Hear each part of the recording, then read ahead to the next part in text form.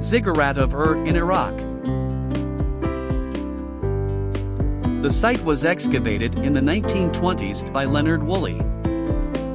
Here is what it looks like in the modern era. Built by King Ur-Nammu in honor of moon god Nana-Sin. Made entirely in brick, there are weeper holes incorporated to allow for evaporation of water from the core.